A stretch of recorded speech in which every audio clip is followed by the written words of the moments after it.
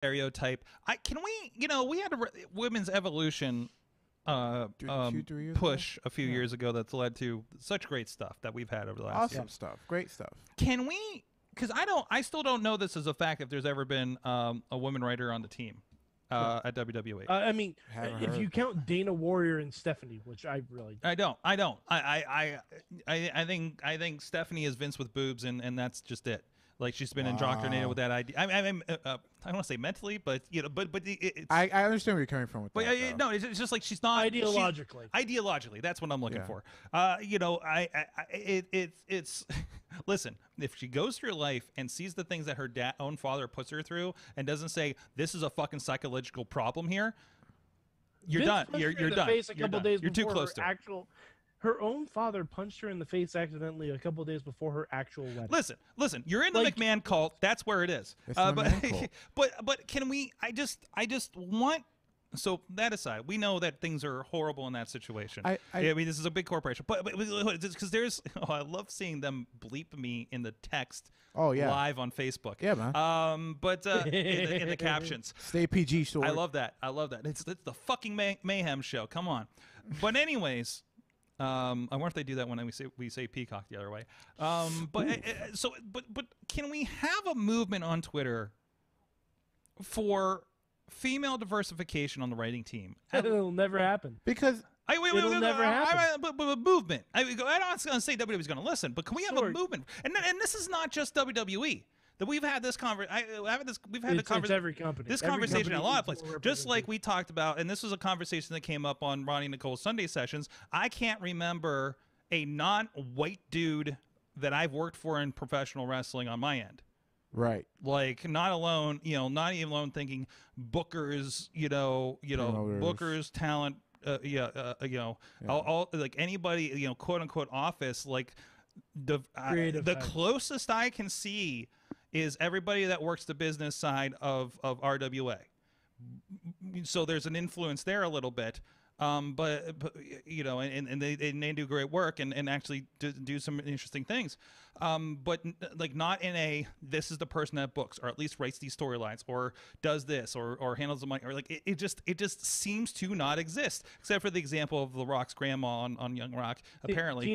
Tina says there was one woman writer. She was responsible for the Otis and Mandy storyline. That's what I thought, and that was one because that stuck out because like, wow, that was a good storyline and we were on that versus the dumpster fire versus the dumpster fire that was Bobby Lashley and Layla. Or Layla? Lana, sorry. Well, I think mostly it's because Vince, I don't know like his mental state like that, but it's It's the culture. He believes that like all his characters are just like, or his wrestlers or talent are just replaceable. Like you can replace Bobby Lashley with Roman, you can replace Roman with Dolph. Nobody's bigger than WWE. Right. So it's that mentality that like these people that I'm putting in store are just replaceable. Just give them lines and anyone can say them. So and nobody sees the problem. Nobody internally sees the problem because they're who's going to say anything to Vince? They're too close to the problem and everything goes through Vince. So even if and honestly the problem is if you have a one writer and she got one great storyline through.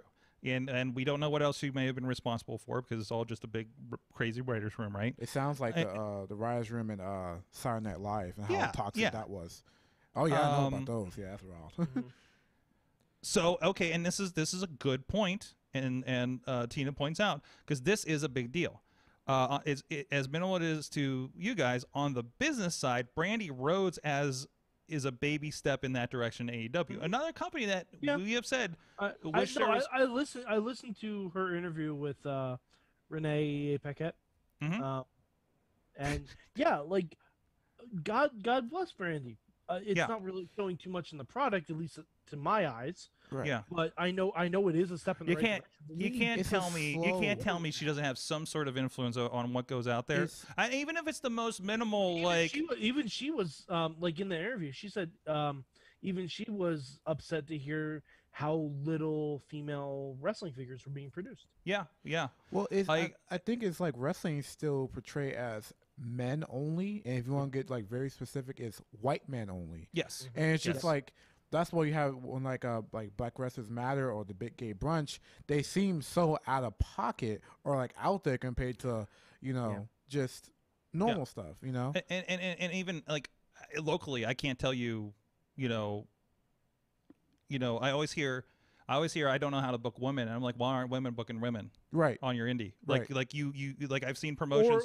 I've seen people. And here's a novel concept: book women the same way you do men. Right. That's a novel I know. concept. You don't know how many times I've said, oh yeah, somebody's like I don't know how to book women, and it's like, well, just book them like the men. Yeah, you know, yeah. So they're wrestlers. It ain't so fucking hard. No. Like the Drew McIntyre Bobby Lashley story that we're doing on Raw, we could have done the exact same fucking thing. Like you have Bianca and Sasha. In fact, we probably should have. Yeah, you have teams like I've seen, even on the Indies teams say, okay, this person books the tag division, right? Or this bar in the mid card and stuff like that. Like there should be something like that. Corporate structure of business. So, but yeah, I mean this is a business problem. We're talking about things that is like we can cookie cutter this with I don't know how many businesses. It's just wrestling. I believe now. I get that. I'm a young boy in this business. Yes. But young as Zeke. someone who's grew up watching this stuff in the newer age, it is fun. It's great to see like stories that are different. Yes. That catch your attention. That are not from the same, format. Because I can't just read James Patterson all the time. I need someone else. Yes. You know what I mean? Yes. Because you can see after a while how James Patterson writes his story, set up the plot. You need different writers. But if who's this writer? James Patterson? Yeah, James Patterson. What is he responsible for? Maximum Right, all that stuff. Like just okay. But if you read your favorite author, saying you'll see like, okay, I know how this story's gonna go because he played this stuff the same way. Just like I can't watch an episode of Law and Order because it's the same episode. It's just Dick Wolf watching this, doing the same stuff over and over again. But you can watch it like in tiny bits. Yeah. The problem I think with Vince McMahon's group of team is like, everyone wants to think like Vince to get their story on TV. They're trying to figure out the Vince filter versus what's good TV. Right, and that's the problem. Like the writers can come up with all sorts of crazy stuff. Yeah. But it's got to go through one person. Versus how NXT was, at least before the USA move, it felt like, women and men in tag teams were like, no, these are wrestlers. These are fighters. They're gonna fight for the belt. Like it don't matter if it's just like only one women's match at the card or two. Yeah. Those two matches will probably steal the show. Which they have done many takeovers when a women's match have just stole the show. Yeah. It's like the best match in the card. Absolutely. It was better in the main event, or I think there's a few takeovers where the women were in the main event. I think. Or it felt like there have been a couple female. Definitely in that Bailey Sasha era, I think main evented. But like when people are like, well, if you point out this is the first time women done this, the first PLC main event, like, well, how about if we stop treating it that way? It will become the norm instead of the exception. It won't become like oh my God, it's such a big attraction. And we have two people of color. If you treat it like a special attraction, then it's no different than it's no different than a bra and panties match, right? And everyone's like, in its meaning, right? And credit where credit's due. They didn't do that for the Britt Thunder Rosa match. No, right? They didn't. They were like these two wrestlers, these two fighters have a blood feud. Now granted, everybody else said, "Oh my God, these women are main eventing and this, and they're on the pedestal, right?" Like the media and the internet did that, right? But AEW did not present it that way that I remember. Because you shouldn't. No. Because if you're gonna, I say it like this, because UFC can do this too. Like they'll let women main event pay-per-views. They'll let like smaller guys main event pay-per-views. It's not about like, oh, she treat this division better than this division is subpar of this division. But if you have stories, if there's something there, it will drive the cost of pay-per-views. Like it doesn't matter if Amanda Nunes is going this 5-win streak, but if it's 5 wins and it's boring, Absolutely. So like, well, it's like Bailey and Sasha over the summer and into Hell in a Cell. Like that was a story that was driving WWE programming. Right. Yeah. Like legitimately it was. Like their whole saga from being the tag team champions to being Bailey Dose Straps and 2 belts Banks. Like Bailey and Sasha essentially drove the WWE storyline train from May to October, whenever Hell in a Cell was. And there was a lot of filling space because of the context there. Yeah. And they were on every show. Like, but they were doing it, and it wasn't a big deal because they had a good story. Right. There's a good comment here from Dave Potter in the chat room. Think how old Vince was when he took over. He was younger than Triple H is now. That's true. You need more diverse, younger voices, and also it is they just hard. Need younger voices, like honestly. Yeah. Like, in context, when you're there, it's hard to tell the guy that created WrestleMania, grew an empire, and beat Ted Turner and all these things and all these life accomplishments to get to the company to and also all these complaints about WWE, they are still a highly profitable company regardless of our ills, quips, and our quips and problems with it. And there are moves to be a good steward, at least with what they're putting on screen. Obviously, there was the thing that was shared. I know, Tina, you commented on it this week. Just the murals going up in the UK. I think it's somewhere in England, UK. I don't know. I know that gets weird. I should learn more about it since I now watch WWE Network there. Right. Seeing that match and seeing, even if I really wish it was the main event here on Saturday, but seeing Sasha, it still and might Bayley, be. I'm holding out hope for it. I feel like that might be a game time decision for them. I'm holding depending on what the noise sounds like going into the show. They've changed, more for less, for WrestleMania. But I don't think Drew and Lashley is going to move the meter. No.